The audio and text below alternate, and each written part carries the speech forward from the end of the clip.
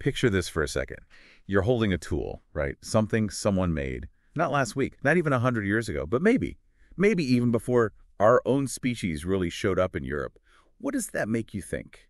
It really shifts your perspective, doesn't it? I mean, that's exactly what we're getting into today. This incredible find an 80,000-year-old spear point made of bone from Mezmaiskaya Cave in Russia. Yeah, and it's not just some random old thing they dug up. We're looking at reports from the Journal of Archaeological Science News, too. They're saying this one artifact is making people seriously rethink what Neanderthals could do. Exactly. It points towards, well, technological innovation happening independently, way earlier than we might have thought. Okay, so that's our mission for this deep dive, right? To unpack what this discovery really means for you, for how we see Neanderthals, their tech, their smarts. And how it fits into the whole, grand story of human evolution. A fascinating piece of the puzzle. Absolutely. So let's start right there, at the cave, Mezmaiskaya Cave. Where exactly is that, and what was the scene like? Right. It's in the northern Caucasus Mountains in Russia. And the spear tip itself, it was actually first spotted back in 2003. Oh, so a while ago. Yeah. But the detailed analysis is more recent. Imagine the archaeologists. They're excavating this prehistoric campsite. There's a fire pit, animal bones, basically evidence of everyday life. Okay. And then, bam, this 9-centimeter spear tip made from bison bone, just lying there amongst the remains. So found right where they lived and worked. Pretty much. And the dating, this is the really crucial part. It's between 80,000 and 70,000 years old. Wow. And Homo Sapiens, our ancestors, weren't really around there then? Not in any significant way, no. We think they arrived much later, maybe around 45,000 years ago. So this predates that by tens of thousands of years. Okay. And it's his recent work, led by Lyubov-Golovanova and her team, published in the journal, that's really brought out the full significance of this specific artifact. So what did they find when they looked closer? How was this thing actually made? It wasn't just like a sharpened stick of bone, presumably. Oh, definitely not. The analysis shows it was carefully shaped. You can see marks from stone tools. It was carved. Okay. But here's a really telling detail. They found bitumen residue. Bitumen, like natural tar. Exactly. Like gudron, yeah. And that strongly suggests it was hafted. Hafted, meaning stuck onto a wooden shaft to make a proper spear. Precisely. And that's not simple. It means understanding adhesives, how to prepare them, how to attach the point securely. That implies a whole different level of thinking. It does. The researchers call it a nascent level of bone tool technology. Maybe not as refined as later Homo sapiens stuff, perhaps, but still complex. Think about getting that bitumen ready. That probably involved heating, maybe some purification. So they knew their materials. It seems so. And the design itself looks intentional, deliberately shaped, sharpened, maybe even thinking about how it would fly through the air.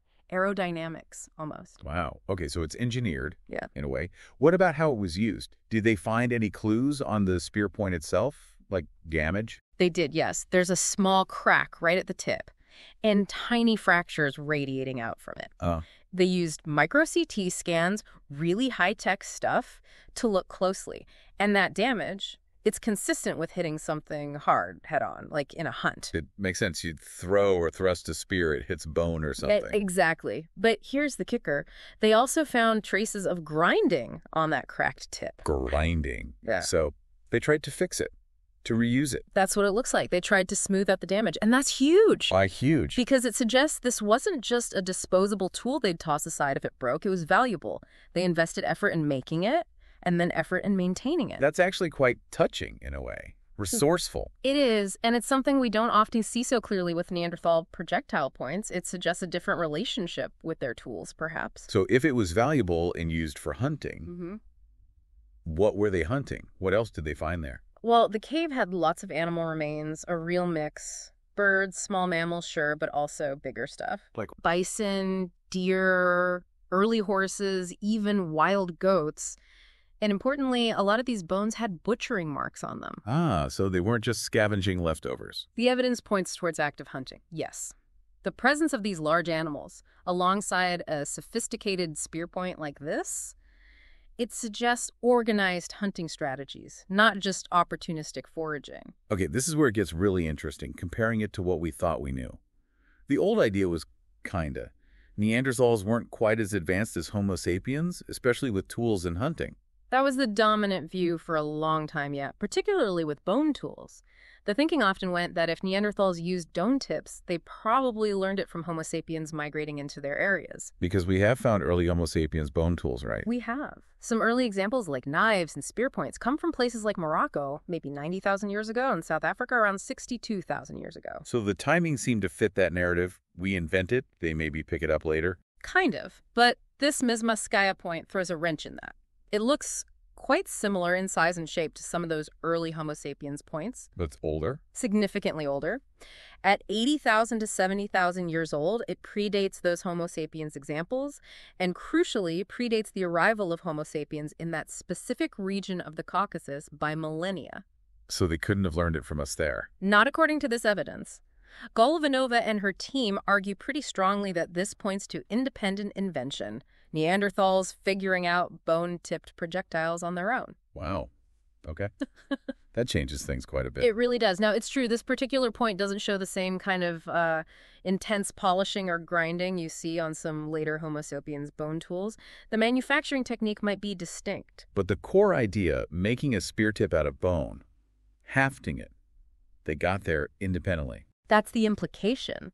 It challenges that old view of them being cognitively, well, less capable. It adds weight to the idea that Neanderthals developed many aspects of what we used to call modern human behavior all by themselves.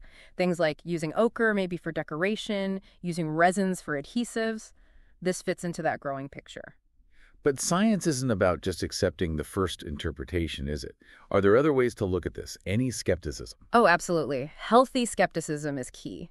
For instance, an archaeologist named Malvina Baumann raised an interesting point. She questioned whether this specific point, given its likely size and material, would actually be robust enough. Meaning, would it be heavy enough, strong enough to be a truly effective, lethal tip for hunting large, tough animals like bison? She suggests it might have been a bit too light, maybe too fragile. That's a fair question. So, if not for big game, then what? Well, that's the question she raises. She calls for more detailed comparisons with other known bone tools from the period, trying to pin down its function more precisely. Maybe it was for smaller prey. Maybe the wooden shaft was the main penetrating component. We don't know for sure yet. So it opens up more questions, really. Exactly. And it makes you wonder, if they were innovating like this, what else were they capable of that we haven't found evidence for yet? How does this one piece, force us to rethink their overall intelligence, their adaptability? There's definitely more digging to do, literally and figuratively. Okay, so let's try and sort of nail down the main takeaway for everyone listening. This 80,000-year-old bone spear tip. It's strong evidence, right? Very strong evidence, yeah. That Neanderthals weren't just waiting for us to show them how things were done. They were inventing sophisticated hunting technology on their own, much, much earlier than we used to believe. Precisely. It forces a rewrite of those old assumptions about their cognitive limits. So, for you listening, you've basically just journeyed through a discovery that nudges our understanding of human history in a new direction.